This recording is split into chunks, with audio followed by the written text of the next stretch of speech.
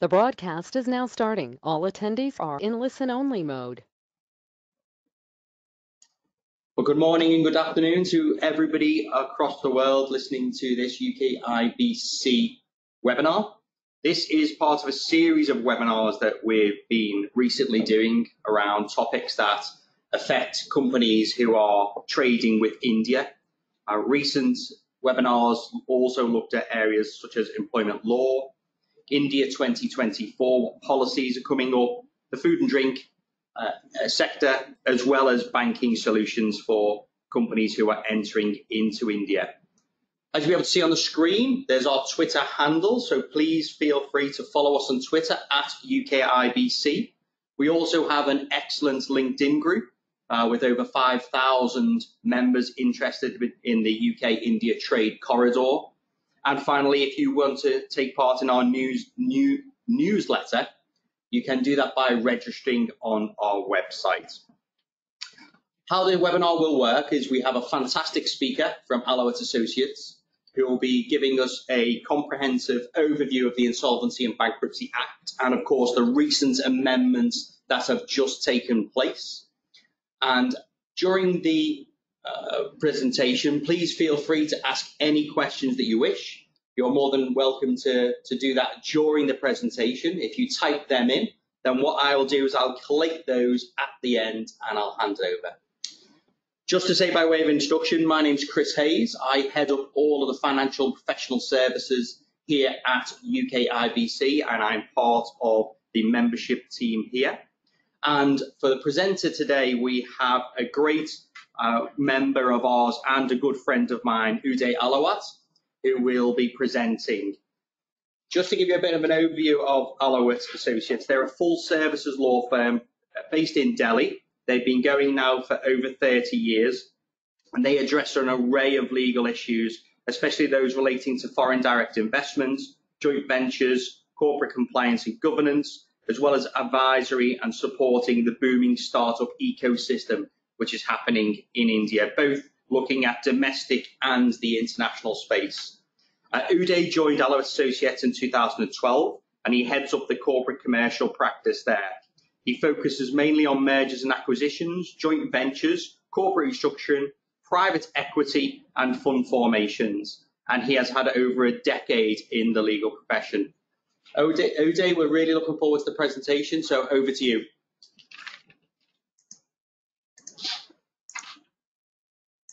Thanks, Chris. Good afternoon, good morning, good evening, everyone, whichever places you're in. Chris has already given a very, I would say, a little exaggerated introduction about me, so I'll skip that part and straight away start with the presentation. I think, should we wait for more people to join in, Chris, or should I just start off? We've got a number of people already on, yeah. So if we carry on, we're also recording this session. I should have mentioned that as well. So anybody who obviously doesn't want to take notes, you're more than welcome to actually watch this back afterwards at the end. Okay, perfect. So broadly, I mean, I think this has been a huge talking point in India for the last 3-4 years, the Insolvency and Bankruptcy Code, because this is something that address some of the biggest issues, especially for foreign investors when it came to India, especially to do with recoveries in terms of disputes, because court cases were taking forever to decide, and the cost was just, I mean, unmanageable beyond a point in most cases. So I'm going to start with a brief overview of the Act and what it aims to resolve. So it was passed in 2016 and came into force the same year, in May 2016. The idea was to provide a time-bound resolution to recoveries, especially. It doesn't deal with anything else but recovery of debt, for which we previously had various authorities and various laws. We had restructuring boards, we had the SARFACI Act, we had the debt recovery tribunals. Some of them are still there, but now this is the preferred choice for all financial institutions, corporates, and individuals as well for recovery. The time-bound manner works is set as 180 days under this act, which is extendable up to 330 days. So the upper limit has been set. And the interesting part is this 330 days was also a very recent introduction in the month of August. And it includes any time to file appeals with the appropriate courts as well. So no matter what, the process cannot go over 330 days. So any dispute, any recovery procedure has to be completed within the maximum limit of 330 days. Anyways, the main time is 180 days. However, if it has to be with appropriate reasons, if the time has to be extended to 330 days.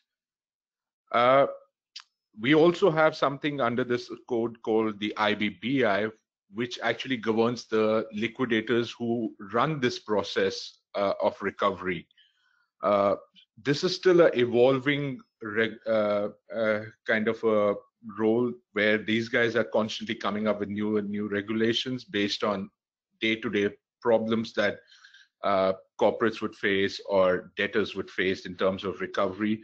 So it's every few months, as you would see, we have new and new amendments coming in. So August was one, December was one. We've already had some amendments coming in January as well. So that's how fast this is evolving. The Act is applicable not just to corporates, it's also applicable to limited liability partnerships and personal guarantors as of now. It's supposed to be applicable to individuals and partnerships as well. However, those provisions, even though they're already present in the Act, have not yet been notified. So till they are notified, you will still have to use your traditional methods of recoveries in terms of individuals and partnerships. But for the rest, you can now go straight under the IBC and start your recovery procedure. The interesting addition always is actually the personal guarantor bit, because this was something that, I mean, a lot of us would have done at some stage. We would have just given a personal guarantee for a friend, or just anybody trying to help somebody out in obtaining a loan. And now there's a huge risk associated with it, because if they are not able to recover the loan from the person who's taken it, they can go after the personal guarantors as well for recovery. The rate of recovery has been fairly high, as you can see. It's 43%, and in terms of financial creditors, and 49% in case of operational creditors. The one thing that these stats don't show is that the moment recovery proceedings are initiated under the IBC, a lot of matters do tend to get settled. That's because the code is so stringent that people do not want to go down that route, and they come forward for settlements. Unfortunately, that figure is nowhere available for anybody to access, so we can't give that. But yeah, so I mean, but my understanding is if we put in the settlement figures, this number should be close to 65–70%.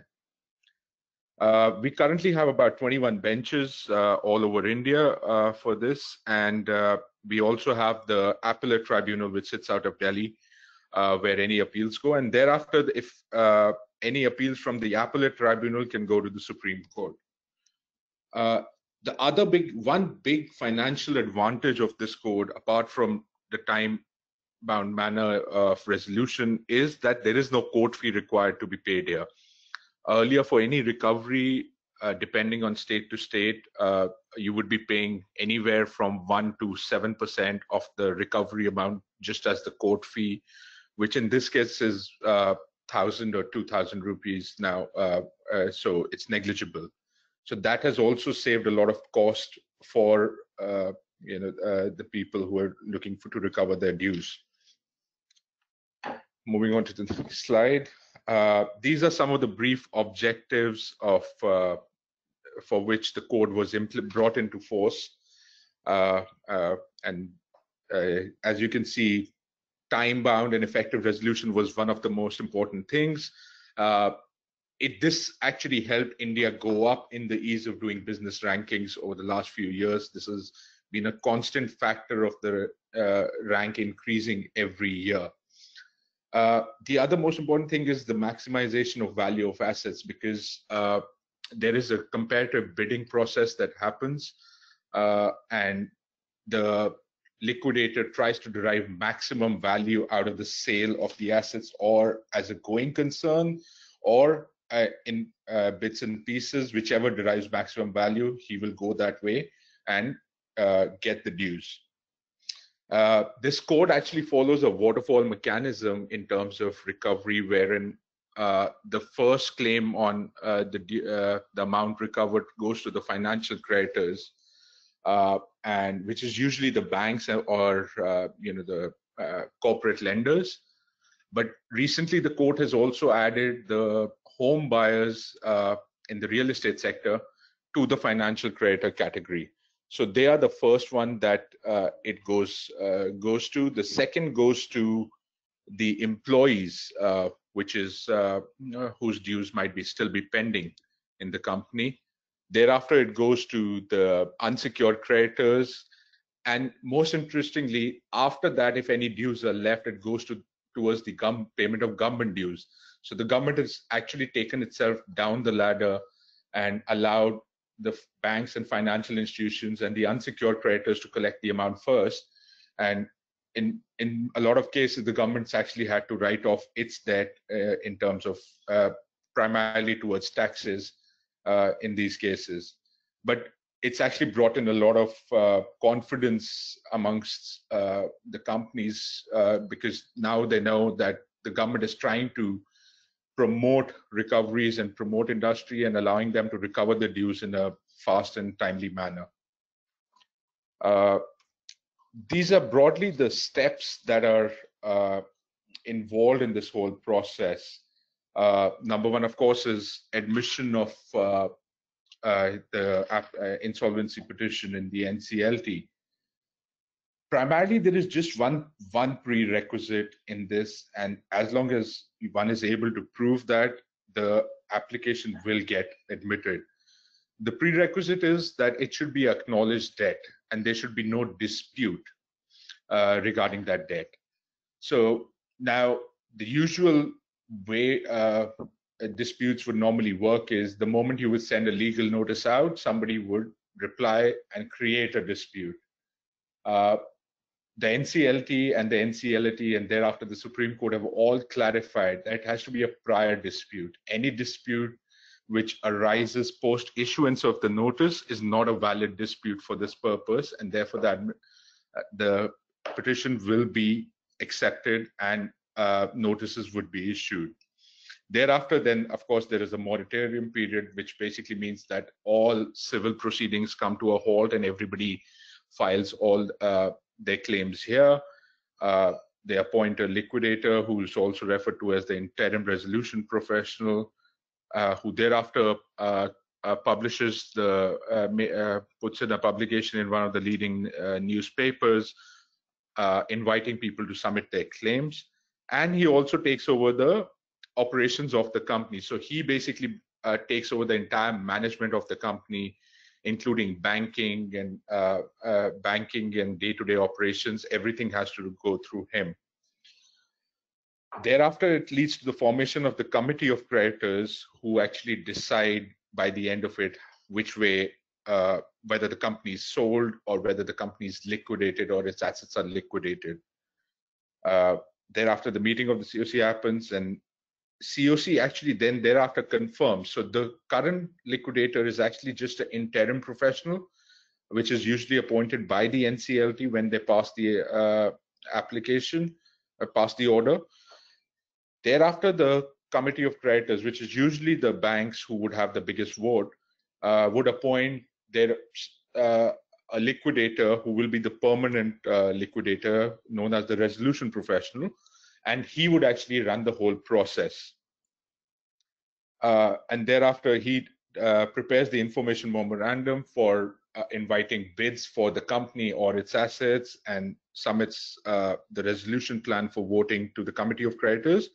And thereafter, NCLT accepts or rejects the resolution plan only after 66% of the Committee of Creditors have approved it. So depending on how the voting goes, NCLT will pass an order accordingly. So this is a broad overview of the Act.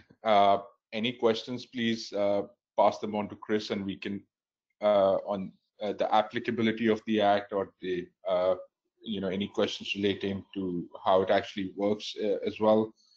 Pass them on to Chris, and I'll take them up in the end.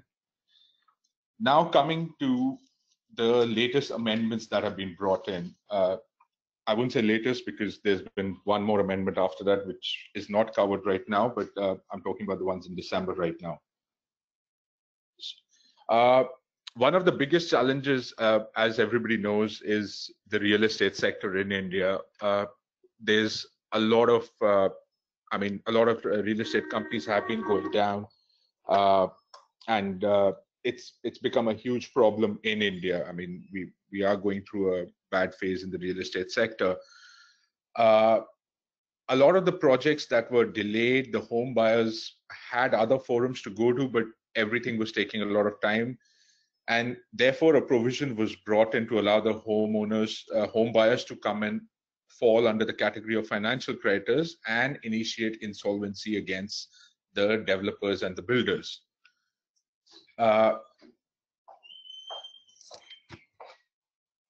Sorry, I haven't moved the slide yet. So now the only problem was that even one home buyer could come and initiate it, which was becoming a challenging part because for a project which had 1,000 homes, one person initiating it would become a challenge. And therefore, they came up with the latest amendment that it has to be 100 home buyers. Now, the number 100, we are not sure how they came up with, but now there are issues with that as well, because the same has actually been challenged in the Supreme Court. And the Supreme Court has issued notice to the central government on this, so we are awaiting the outcome of that.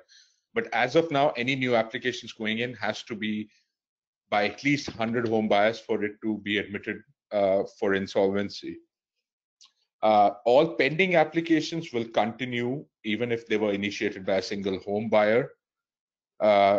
So those, it hasn't had an effect on those, but all new applications have to be supported by at least 100 home buyers. As I mentioned, this has already been challenged in the Supreme Court, and we are awaiting the outcome of that. Moving on to the next one, next amendment. This was quite a critical one because this was one of the biggest challenges in selling off any of the companies as a going concern. Because a lot of the licenses used to get suspended, because one of the biggest preconditions in most licenses has been that the company should be solvent at all times. And the moment it went into the insolvency process started, it triggered a non-compliance under the licenses, and the licenses would get suspended or terminated. And therefore, the price of that company would fall automatically, especially if it was to go as a going concern, because the new owner will again have to reinitiate the process of getting the licenses. So it wasn't a valuable, a commodity to that extent when at the time of sale as it could have been. So keeping that in mind, the government has brought in this amendment where licenses will continue. So unless the Committee of Creditors decides that this company needs to be liquidated or its assets need to be liquidated per se, and the company will not be able to be sold as a going concern, the licenses stay valid till the process is completed. So this was a very, very important thing, amendment to that extent, as it started increasing the value of the companies which had a lot of potential to go as a going concern. Now, the next amendment is with regard to the offenses committed prior to the commencement of the CIRP process. Now, here the challenge is there is still not a lot of clarity on the process. It is very clear that any civil offenses which were committed prior will definitely not continue, or no liability will be there for that.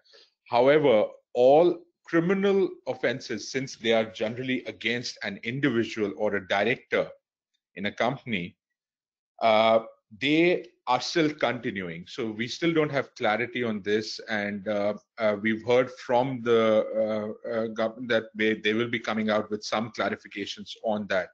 So just to give you an example, a section 138, which is a check bouncing case, is actually against one of the directors of a company. So it usually it's against the director who is signed or who is in control of the company at that particular time when the check was actually signed. That still continues irrespective of the insolvency process.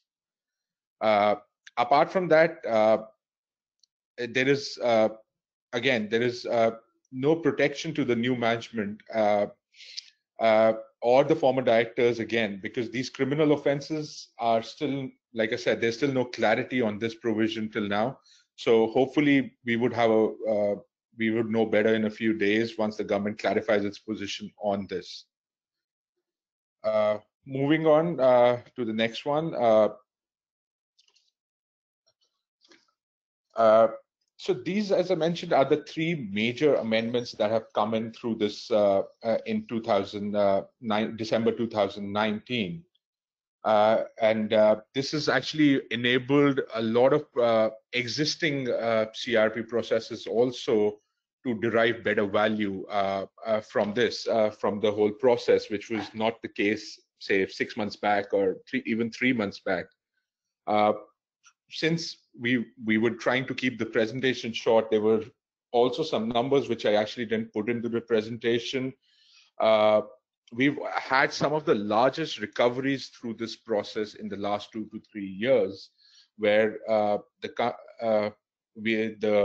through this process we've been able to recover amounts as high as $100 million, and in one case, in fact, it was over close to about $5 billion in one of the steel plants when it went through insolvency. So this process has actually helped keep industries alive, allow banks and creditors to recover their dues in a timely manner, and also save on a lot of legal cost as well. Coming from a lawyer, it doesn't sound very nice, but well, it has ended up saving a lot of legal costs to that effect for the clients. Lastly, just to summarize about this code and the amendments that have been brought in, if you see the first point, this is actually what has actually changed with this with the insolvency code. It was always a position that the debtor continued to be in possession and control, and this has actually changed it to the creditor being in control of his debt and given him the upper hand when it comes to recovery. Again, the time-bound manner, as I mentioned, was the second most important thing that has been brought in. I've already discussed the order of priority or the windfall mechanism. This was actually questioned by a lot of people. I've had a lot of questions on this from a lot of people, because I think in most countries, the government dues are still right at the top, and somehow our government has brought it down in the ladder and allowed financial institutions and unsecured creditors to collect the dues first before they step in and start taking their dues. Apart from that, as I already discussed, the ease of doing business rankings have increased a lot because of this. The fifth point is actually very important. I mean, this was also done through an amendment a while back, but foreign creditors were allowed to recover their dues. So even though foreign creditors who don't have a setup and have just supplied some goods to any Indian company can come and file for recovery under this as well. There were a few procedural gaps initially because they had to get things, a lot of documents approved or authorized by their banks, which also the Supreme Court has removed. So it has eased the process for foreign companies to recover their dues from Indian companies, which was one of the biggest challenges for companies to do business with India. Apart from that, and as you can see, there is no difference between a domestic and a foreign creditor. They have been put on the same pedestal now, and it gives them the same rights as an Indian creditor. Now,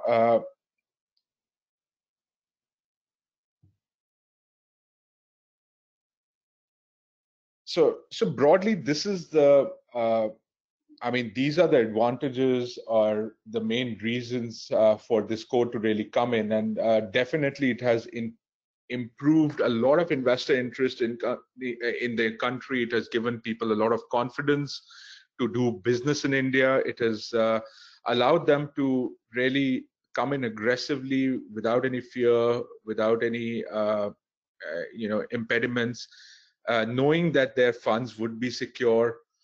So it's overall, it's been a big game changer for India in terms of foreign companies who come in. So yeah, I think that's it. That's it from my side. I would now hand it over back to Chris to take it up. Excellent. Thank you, Uday, for what was a very informative presentation indeed, and it was great that we were able to give some real-life examples. I think you picked up on some quite useful points there, particularly in terms of the ease of doing business rankings. Obviously, India's made phenomenal efforts at rising up significant positions now to 63rd in terms of that world rankings. Obviously, from now on, every rank they want to increase becomes more difficult, obviously, as there's some sort of fundamental infrastructure changes that are needed in there. I think it's interesting to see your perspective on how this will affect inward investors. Businesses here in the UK do tell us, as part of our Ease of Doing Business survey, which everybody is free to download off our website, that bureaucracy and policy issues are a huge barrier in India, but also is the collection of money. So it was great to sort of focus on that area. Just a reminder to everybody, you can ask any questions that you wish via the app, so please feel free to do that. I'm going to start off though, because obviously I'm the chair and I have the right to do that. So Uday, just a quick question about the sort of, you mentioned about the onuses in terms of the home buyers now. And you mentioned now there's a requirement to receive sort of 100 or at least 10%.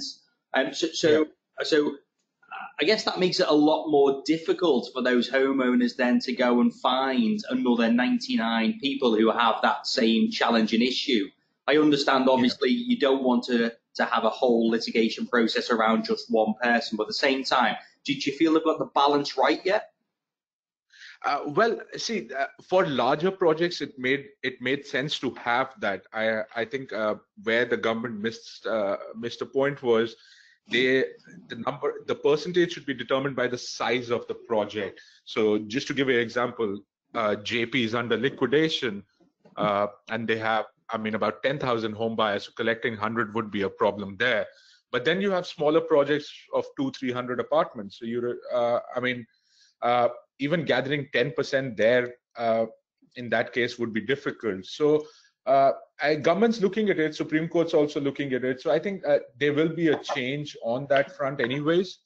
So let's hope and we get some practical results in that as well. Fantastic, thanks Uday. We've got a question that's come in now, particularly relating to the CIRP slide, that you presented. And the question is about who files the insolvency petition with NCLT. Is it the creditor? Yeah, it is the creditor. Fantastic. That's cleared that up for us. And I think just to also add to that, a creditor would be any person who has a debt, who is looking to recover more than 1 lakh rupees, so about 1200 GBP. Yeah. So anything above that, you can go for it. Oh, fantastic. And in terms of the strict time-bound manner, I wanted to just delve into that a little bit. Are you seeing it to being adhered to? Because obviously when the legislation came out, it was 120 days initially, I think, but actually there wasn't.